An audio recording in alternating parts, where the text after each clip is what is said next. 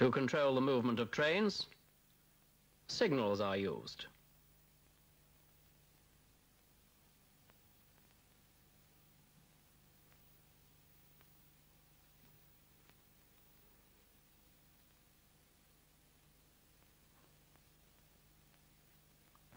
Some signals are color light.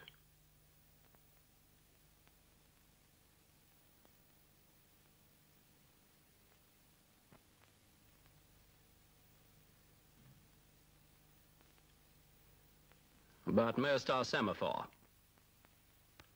Here are some different types of mechanically operated semaphore signal. Upper quadrant stop and distance signals have arms which move upwards to the off position.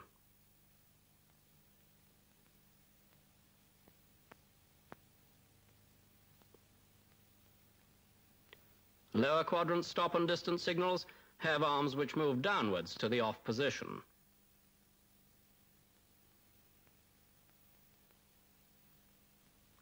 These signals control running movements.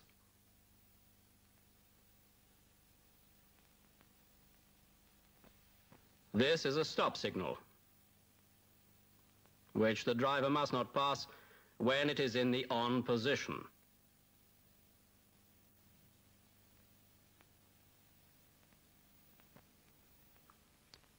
The lower arm of this is a distance signal, which when passed in the caution position indicates that the stop signal ahead may be at danger.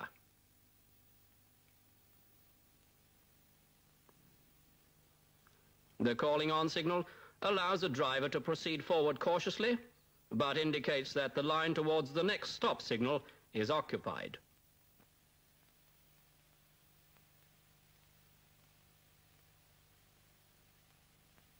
For example, it is used for bringing trains to an occupied platform.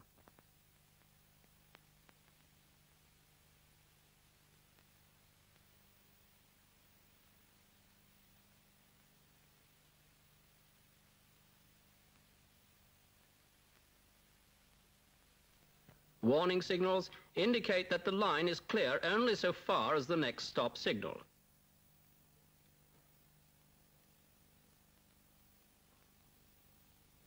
The shunt ahead signal permits movement past a signal at danger into the section ahead for shunting purposes only.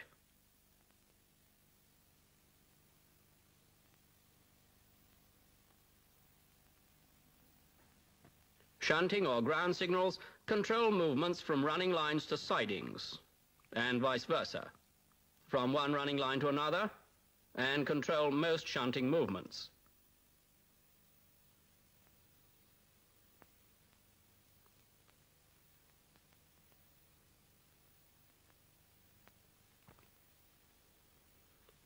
To increase safety and expedite traffic, control is centralized in signal boxes where one man can operate many signals and points. In this film, we shall see the connections and fittings used to work most mechanically operated signals.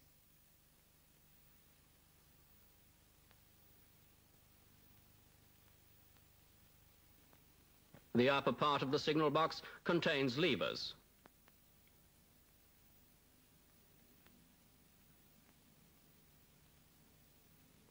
When the lever controlling a signal is moved, the lever tail moves under the box. The connection at the lever tail is a shackle and thimble joint. The screw collar for wire adjustment will be shown again later.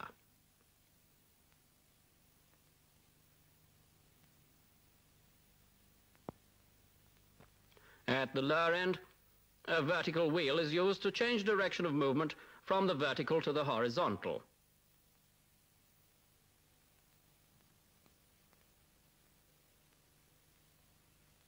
This wheel is usually 10 inches or 14 inches in diameter.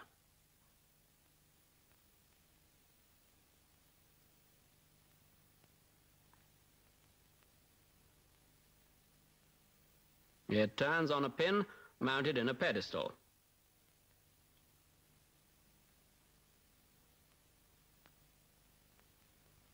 Here, chain is used to pass round the wheel.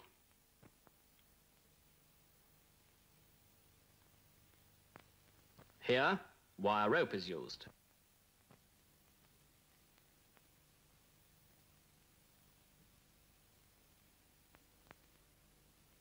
Chain or wire goes outside the box, usually to flat wheels. In the confined space of the lead-away, these wheels carrying wires to different signals may be mounted one above the other. The pin on which the wheels turn is mounted on a flat base.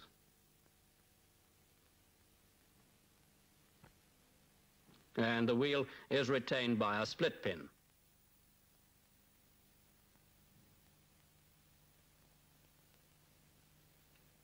Chain or wire rope is used to pass round the wheel.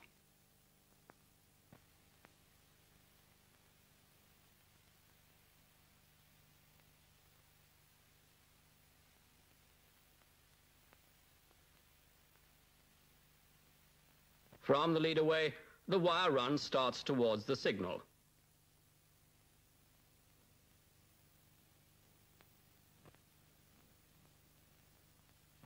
The wire is normally 7-strand. Each strand being about 1/16 of an inch thick.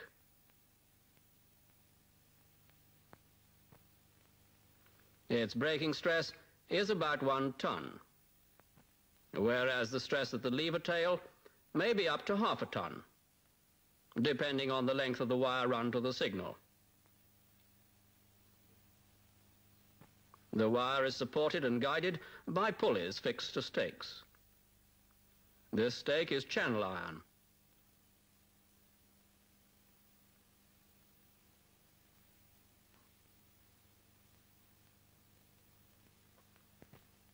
Others in use are wood,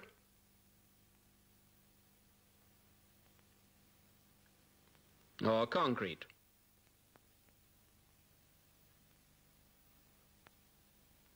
And are generally 7 to 10 yards apart.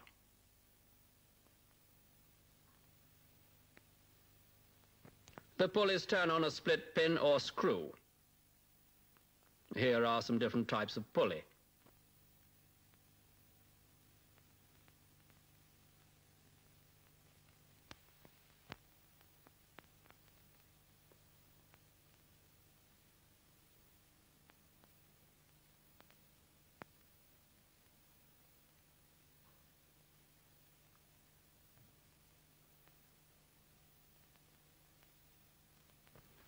Whilst many wire runs must follow the curve of the track, it is desirable, whenever possible, for the stakes to be aligned in a series of straight lines and angles.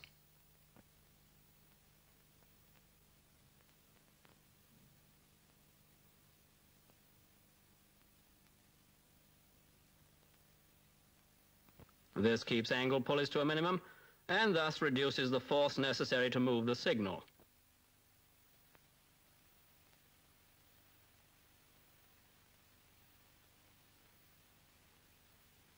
A crank may be used instead of a wheel to change direction of the wire where limits of signal wire movement permit.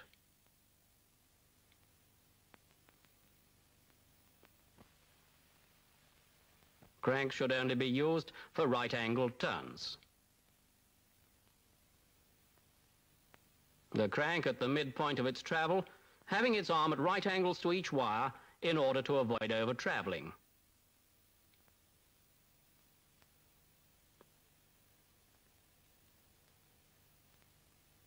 The signal itself is mounted on a post. A gantry or a bracket according to the number of signals to be carried. This is a metal tubular post.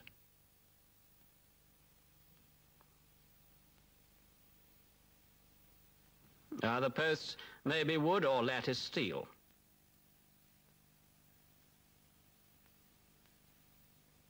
The wire from the foot of the post is connected either directly to the signal if near the box, or to a lever fixed to the post.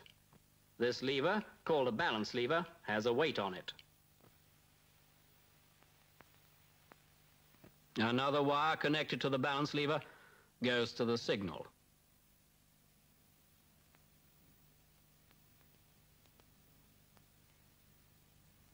When the lever in the box is moved, the signal moves to the off position, being pulled by the wire from the balance lever, which is pulled by wire from the box.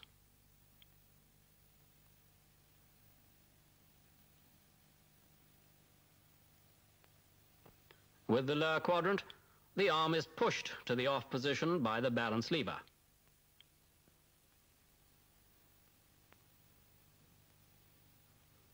When the lever in the box is restored, the weight at the balance lever pulls the wire back. The tension is released on the wire between balance lever and signal, and the signal is designed to return to the on position by its own weight. This applies to both upper quadrant and lower quadrant arms.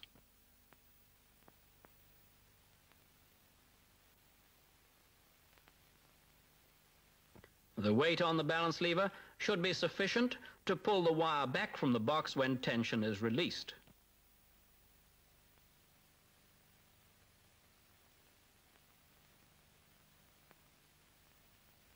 For signals near the box, where there is not much wire to be pulled back, the weight can be small. Sometimes a balance lever is not fitted. For signals further away, there is more wire to pull, and the weight must be larger.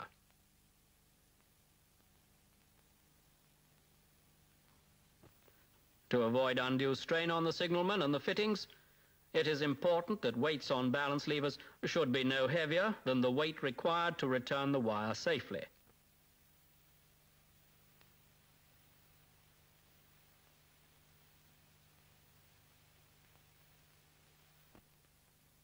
Here is a distant arm below a stop arm.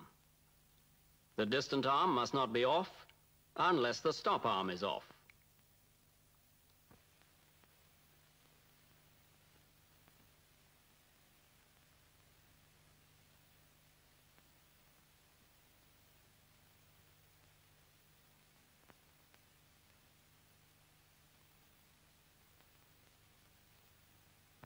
To achieve this, a slotting mechanism is used.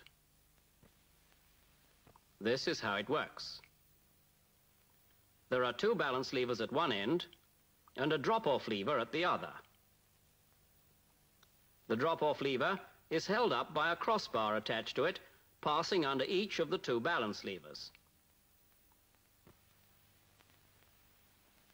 Both the balance levers have to be raised before the drop-off lever at the other end can fall. Here, the drop-off lever is being held to show you the crossbar. And either balance lever, independently of the other, can return the drop-off lever by pushing the crossbar down again.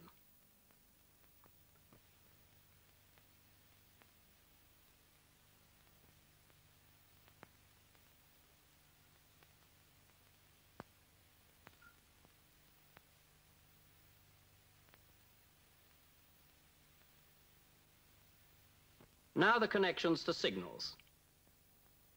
This balance lever is connected to the stop arm and to a lever in the signal box.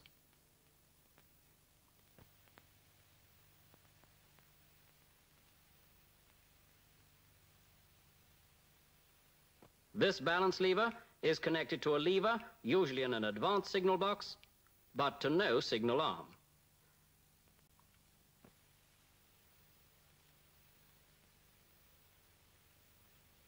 The drop-off lever at the other end is connected to the distant arm, but to no lever in a signal box, its movement being controlled by the two balance levers.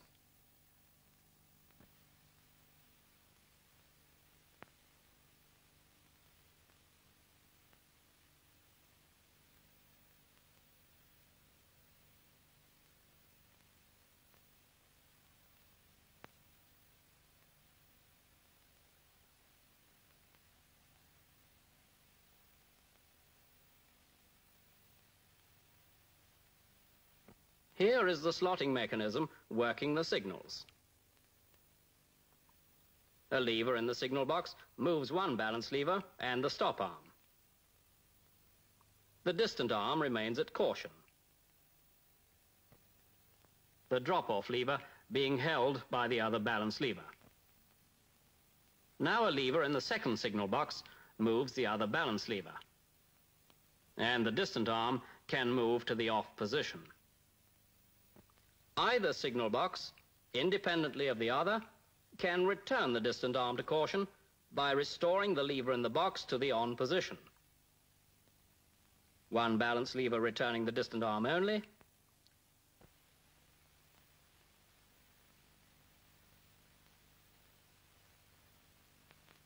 the other balance lever returning both the distant and stop arms.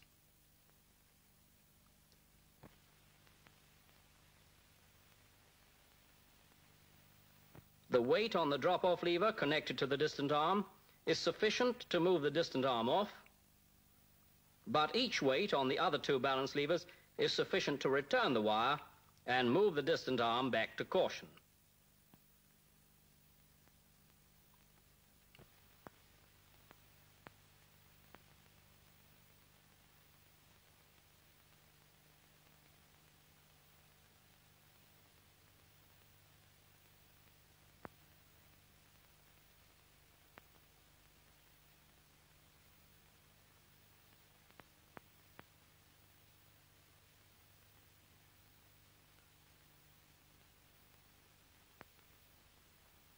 When signals are in the on position, wire between box and signals is just slack enough to relieve all tension on them.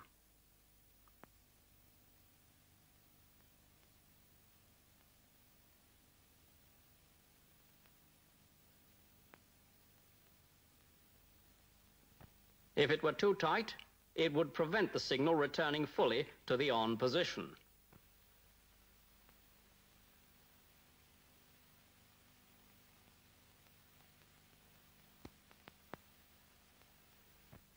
If it were too slack, it might catch on something.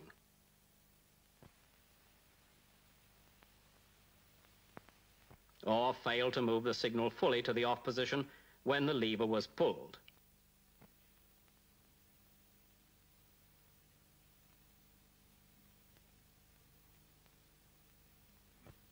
Normal slackness is taken up by the first part of the lever movement. The rest of the movement operates the signal. Signals near the box have little slack wire to be taken up, so stroke or movement necessary at the lever tail is small.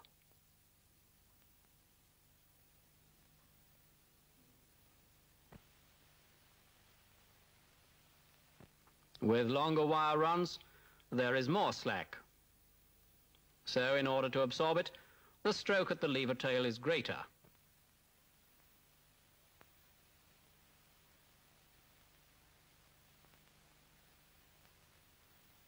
If still more stroke is needed, a draft or gain stroke wheel is introduced, and this doubles the normal stroke.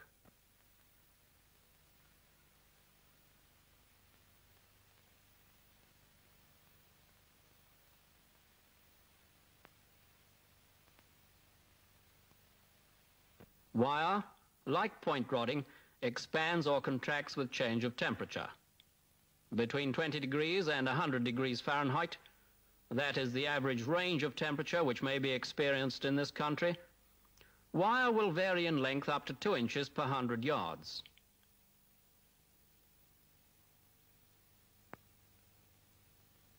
On short wire runs, this variation is absorbed by adjustment under the signal box. Finer adjustment near detectors can be made in the run.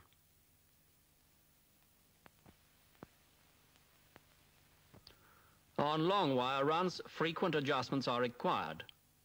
The necessary means for adjustment are provided in the signal box for the use of the signalman. By turning this wheel, the wire can be tightened or slackened as necessary. And where the signal is out of sight, an indicator in the box shows whether the signal arm agrees with the position of the lever.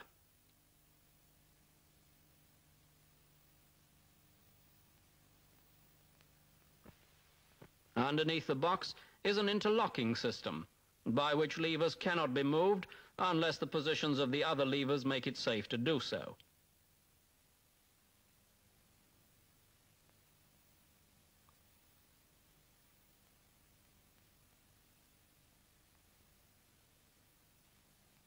At all points over which traffic normally passes in a facing direction, there is a point detector.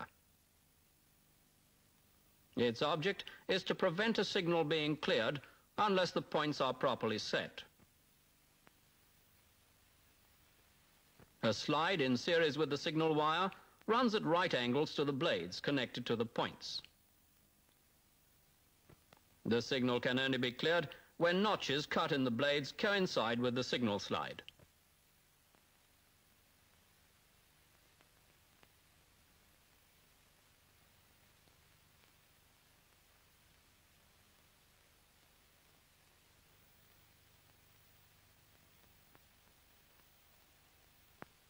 To avoid failure, it is essential that the distance between the detector and points should remain constant. To achieve this, the detector is either mounted on the same timbers as the points, or tied by metal rod to a stock rail and mounted in a floating base.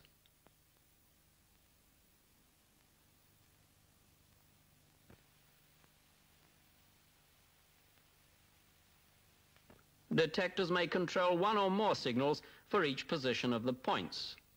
This means they may have several signal slides, which, unless installed correctly, might be able to move through notches in the point blades not intended for them. The right way to install is shown here. For demonstration purposes, a two-blade detector is used. Some slides marked N are free to move signals off when the points are in the normal position.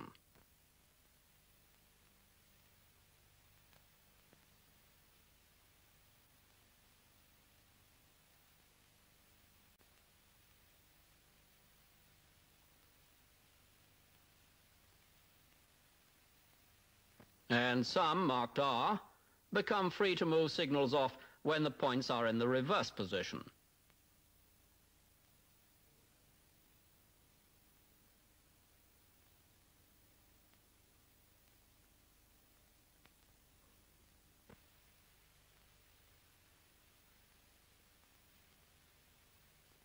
The point blades ensure that a signal allowing traffic to pass over points in the normal position cannot be pulled off when the points are set in reverse, and that signals allowing traffic to pass when points are set in reverse position cannot be pulled off when points are set normal.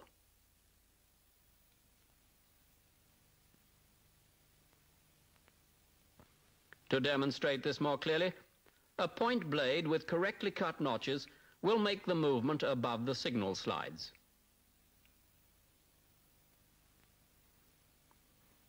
Normal slides free to move.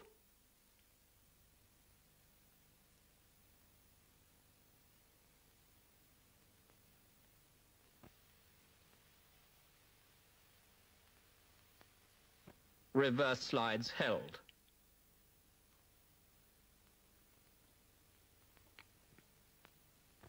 Reverse slides free to move.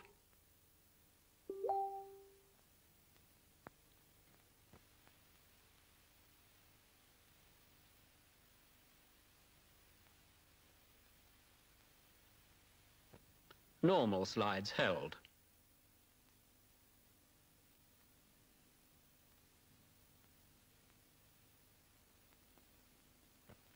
If detectors are wrongly installed, here, the two slides on the left free signals when points are set in the normal position.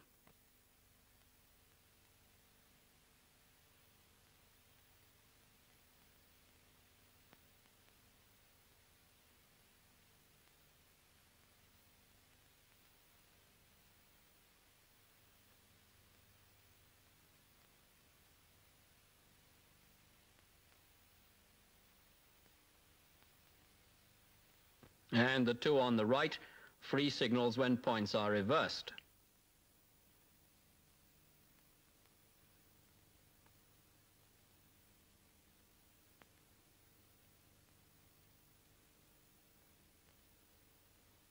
During the travel of point blades from one position to the other, before points are fully closed, wrong signals could be freed because some signal slides could move through notches not intended for them.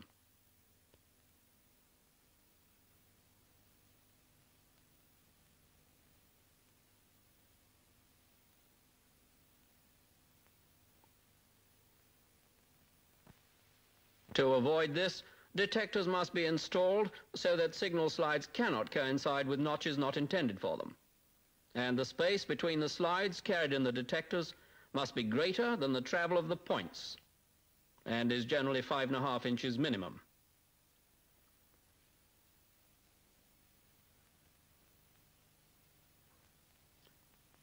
The detector is explained in more detail in a separate film dealing with maintenance of points and fittings.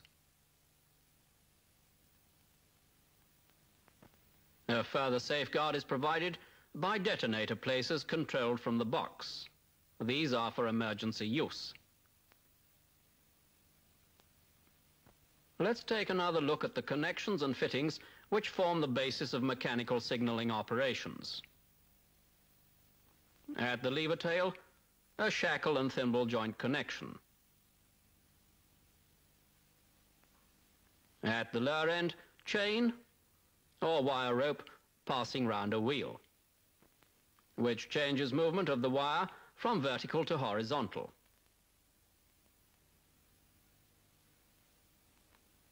The draft or gain stroke wheel to give greater stroke on long wire runs.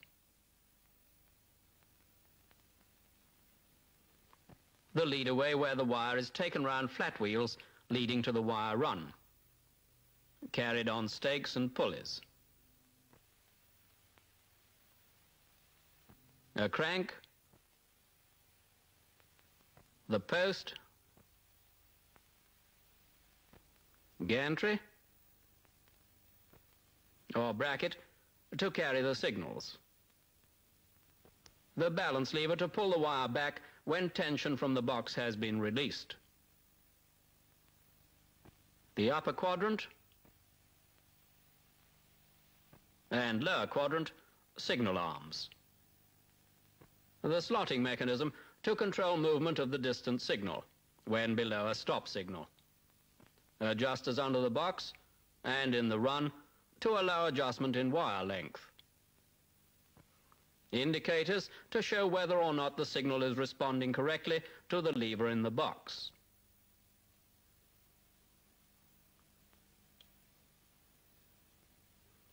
An interlocking system to prevent levers being moved unless the positions of other levers make it safe to do so.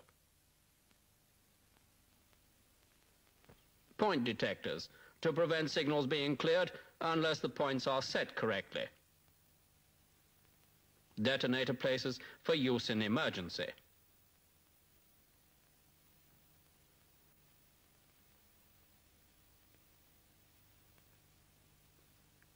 To work smoothly and reliably, signals and equipment must be properly maintained.